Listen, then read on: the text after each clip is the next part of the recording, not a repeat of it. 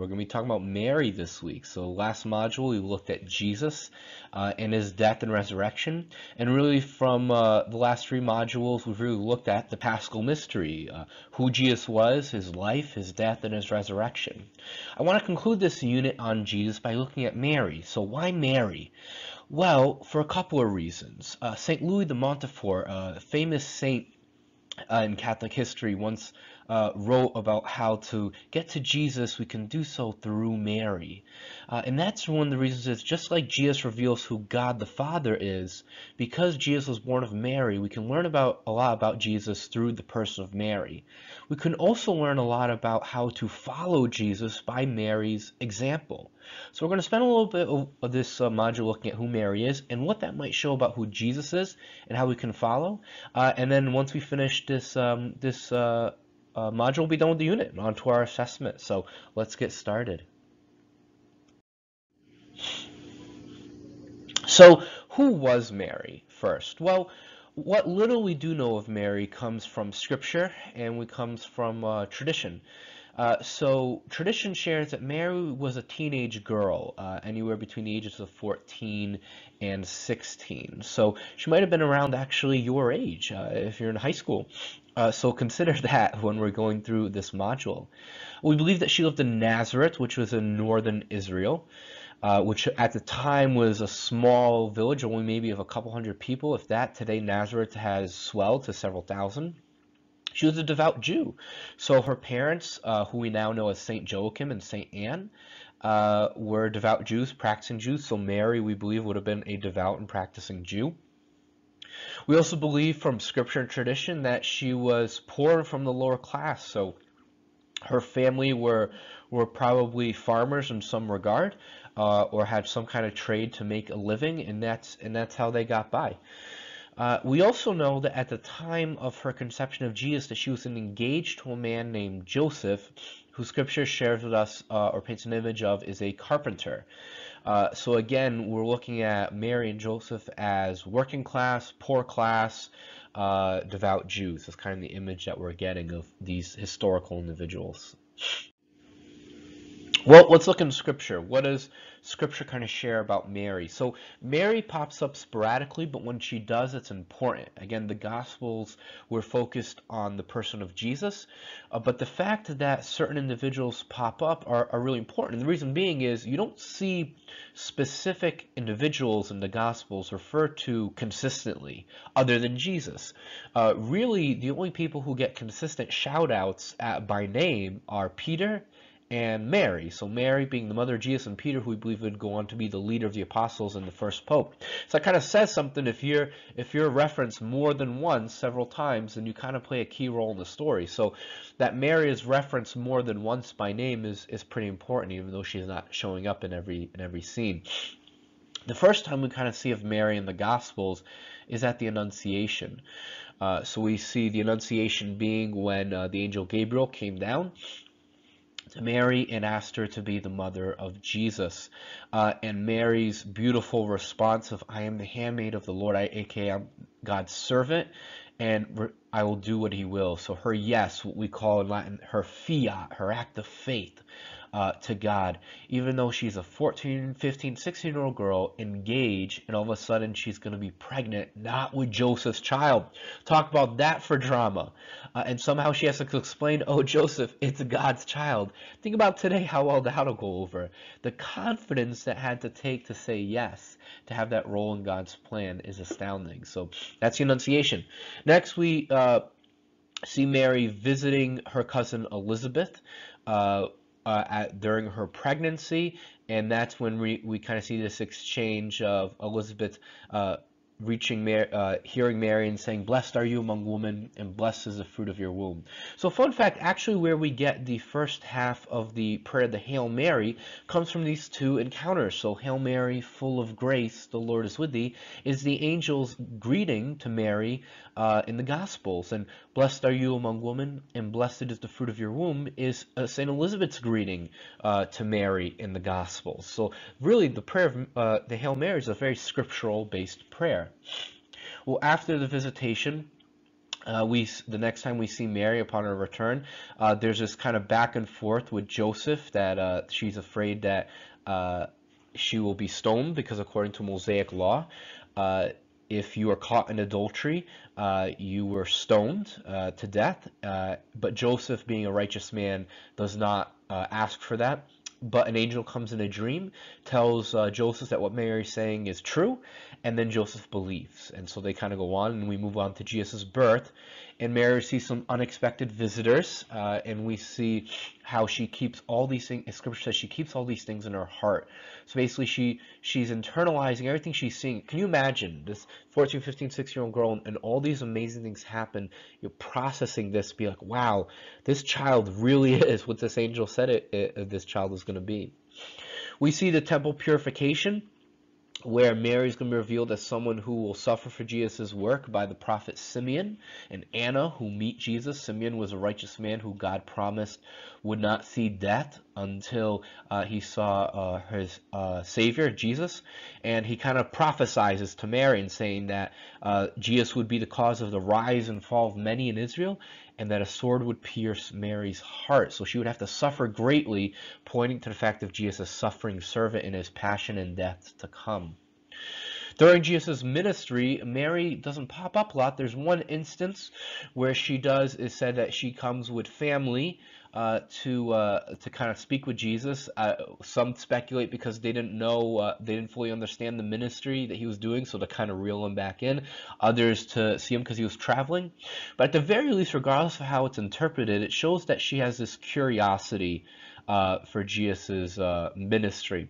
We also, the big instance in what you're asked to read and reflect upon in some of the module's materials is the wedding at Cana. And for me, I really think that the wedding at Cana personifies how Mary and Jesus' relationship work, and we're going to look at that in a second. But in essence, we see her as the mediator, this conduit, this go-between that helps this first miracle to occur. And lastly, we see at the cross, she's a silent witness. She doesn't speak, but she's there as a testimony that she doesn't leave her son, even in the thick and thin, she's there with him. And so we can kind of learn from this too. You know, how can we say yes to God even when we feel like God is asking some difficult things of us? How can, even in the unexpected moments of life, be able to trust in God and maybe to see what God is doing in our lives? How can we maybe take on the fact that if we follow God and accept this plan, we might have to suffer? How can we be a conduit to help other people come to know Jesus? And how can we be a witness to Christ's death even when it's not the easiest thing to do? So this is kind of the model of how Mary shows us to be a follower of Jesus. So some teachings on Mary first. So we have this teaching, a dogma, remember, central teaching in the Church of what's called the Immaculate Conception. Now, contrary to popular belief, this does not refer to Jesus' conception. It refers to Mary's conception. And it basically is the belief that Mary, at the moment of her conception in Anne's womb, was conceived without original sin. So we believe Mary was conceived in the natural human way. Jesus was not. He was conceived by the power of the Holy Spirit. However, at the moment of Mary's conception, that stain of original sin that we're usually born with because of Adam and Eve and in our fallen state was taken away. And so it's not to say that Mary didn't need a savior. What it means is that God is beyond time and space. So a lot of times we think linearly. A better way to think about how God works is like a pond. And just like you drop a rock in the middle of that pond, it ripples out in every direction. And so the middle of that pond is the crucifixion, the Paschal mystery, Jesus' death that saves. And the effects of Jesus' death ripple out in all time and space. So Mary simply received the grace of Jesus' cross before it happened in chronological order because it went beyond time and space. So she still needed a savior. She still needed Jesus' grace, and Jesus did save Mary in that regard, but she received that grace. She was allowed to receive that grace from no conception. Well, why? So that even the womb, the temple, the ark, if you will, that held Jesus was pure. So not only Jesus was pure, but what held Jesus was pure. So she was being prepared for her role as Jesus' mother. Next, we see the Annunciation, so the teaching, belief of the event that when Mary was chosen to be the Mother of God, and she did have a choice. And oftentimes Mary is referred to as the spouse of the Holy Spirit, and what that basically is referring to is that she conceived by the Holy Spirit. So she was the daughter of the Father, the mother of the Son, and the spouse of the Holy Spirit, in manner of speaking. So the Immaculate Conception and Annunciation are both feasts in our liturgical calendar. The Immaculate Conception is a holy day of obligation on December 8th, and the Annunciation is usually on March 25th, which is 9 months before December 25th. Sometimes it gets moved around based on when Lent and Ash Wednesday fall, but traditionally, if it's not conflicted with Lent, it's usually around March 25th. The church also holds a belief in Mary's perpetual virginity, so that her only child was Jesus, and that Joseph and her lived chastely. There's conflicting theories of whether or not Joseph had other children from previous marriages, or stepchildren per se. This isn't known. At times, Scripture refers to Jesus' brothers and sisters. This can be an issue of translation, that the original Aramaic for brother and sister referred to extended family, to cousins, so not necessarily a biological brother and sister, even though the English, we don't really have too good of a translation for that. So you have to remember that Scripture was not originally written in English. It was written in Aramaic, Hebrew, Greek, so we have to kind of look at the meaning of those words. So there are different theories out there, but the church at least holds that she was a virgin, and remain that way. And even we see this image in Scripture earlier on, that we believe that she was taken into the temple at a young age to live as a virgin and to be instructed in the ways of the Jewish law, and before coming back into the world and then marrying Joseph. We also see her Assumption, so the belief and dogma that at the end of her life she was taken body and soul into heaven. And that's because her body was kept from sin, in the state of original sin. She had held Jesus, so she was had already been touched in a profound way. So she was already holy in many great ways. And she was taken body and soul to heaven, and where she'll intercede for us to Jesus. So ultimately, Jesus, God, is who answers any prayers. Mary simply asks on our behalf, just like you might ask me for prayers. Mary asks God for our prayers. And we'll look a little bit how that worked maybe with the wedding at Cana in a second. It also kind of foreshadows the fact that our bodies are good. So eventually our bodies and souls will be united at the end of time, at the last judgment. So simply what was going to happen to us eventually just happened sooner to Mary, because she was without sin. She would go straight to heaven, and God knew that she was already going to be there. There needed to be no specific judgment for her per se.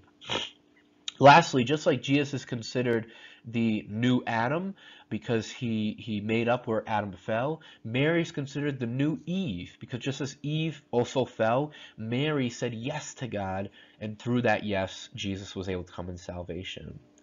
In fact, the Assumption is also a holy day of obligation. It's usually celebrated on August 15th. Right. Moving on. So some different titles because this Mary. So in Mary's what we call the Magnificat, so her response to Elizabeth's greeting in Luke's Gospel, she has this beautiful prayer. And it's called the Magnificat because Magnificat is the Latin for the first words of her prayer. My soul exalts the Lord. Okay. Or magnifies the Lord as a different translation. So she foretold that because God had chosen her, he will raise her up and she'll be considered blessed by every generation. And she was right. Throughout every generation since then, the church has held a specific place and love for Mary as an example of how to follow Jesus. So we might see Mary as, in the Greek, the original kind of image of Mary, the Theotokos, the God bearer, that she was the mother of God, as the Immaculate Conception that was conceived without sin. Fun fact, the Immaculate Mary, under the title of the Immaculate Conception, is actually the patroness of the United States.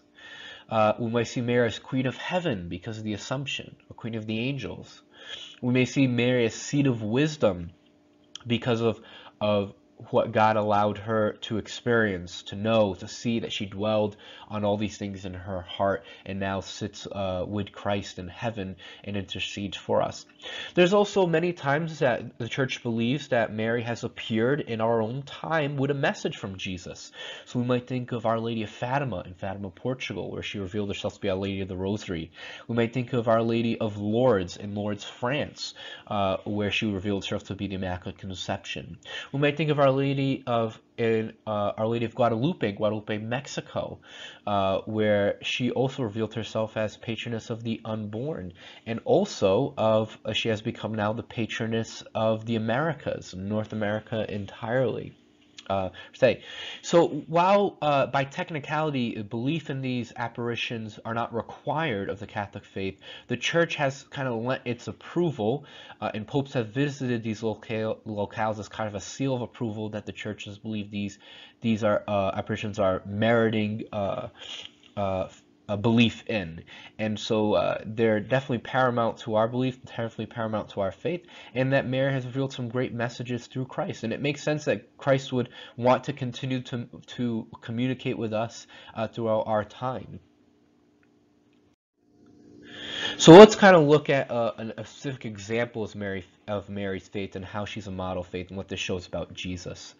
So let's look at the wedding of Cana. So hopefully you'll have read the wedding of Cana and the article kind of reflecting on it, but kind of just a 1, 2, 3 kind of take on it. So the wedding of Cana is Jesus' first miracle in John's Gospel, and in short, Jesus, Mary, and the apostles are invited to this wedding, and at some point in the wedding, the wine runs out.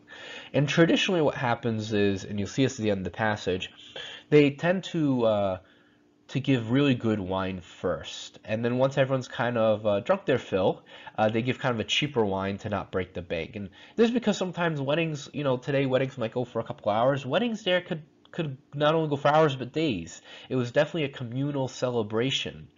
And so at some point, the wine runs out. It kind of shows you either the kind of party it was, or the fact that maybe the bride and groom couldn't afford as much. And so it would have been seen as a social disgrace or kind of looked down upon that they didn't have enough wine for everyone there. So the servant comes to Mary. Interestingly enough, we don't know why, but Mary finds out about this somehow, and they don't go directly to Jesus, either because of intimidation or they don't want to disrupt him, but they go to Mary first, and then Mary, believing that Jesus can do something about it, comes to Jesus. And Jesus' response is kind of curious. He goes, "Woman," which at the time was a cultural way that was appropriate to responding to women, to mothers. Jesus said, "Woman, what does this have to do with me?"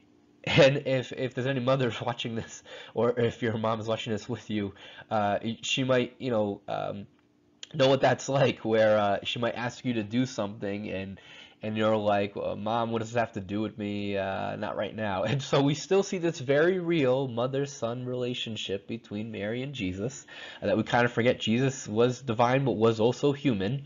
And so he goes, Mary, woman, what does this have to do with me? My time hasn't come yet. Ergo, it's not time yet for me to be working miracles or be doing something of this. However, it's so curious because Mary, like a true mom, so again, if your mom's watching this with you, they might get a kick out of this. You tell your mom, what have to do with me, and your mom tells you to do it anyway. So Jesus goes to Mary and says, what does that have to do with me? And Mary basically, regardless of what Jesus said, then turns to the servant and says, do whatever he tells you to. So Jesus, you're going to do this anyway. And Jesus listens. And he listens why? Because if Jesus is love, and we're called to love and honor our parents, of course he's going to honor his mother. If we're called to honor his mother, why wouldn't Jesus honor his mother? And Jesus, of course, has special love and respect for his mother. So he did it out of respect for his mother. He even went before when he thought his time was right, out of respect and love for his mother. And then we see this miracle of the water being changed into wine. And it said at the passage that this wine Jesus changes becomes the best wine, better than what they thought the first wine would be. So this is a great image of how kind of Mary works as an intercessor for us, as someone who goes to Jesus on our behalf. So of course we can pray to Jesus directly, but sometimes, like that servant, we might be intimidated, we might be afraid, we might not know where to begin, or we also just want to include other people in the conversation, in our prayer conversation. So think of it this way, just like the servants go to Mary, Mary goes to Jesus, Jesus answers Mary out of respect for her, and then Mary goes back to us and says, do whatever Jesus tells us to. And it's kind of the same way how we believe this process session with Mary works. We pray to Mary, asking for intercession to Jesus. Mary takes our prayers and brings them before her son, and then turns back to us and says, now do whatever my son tells you.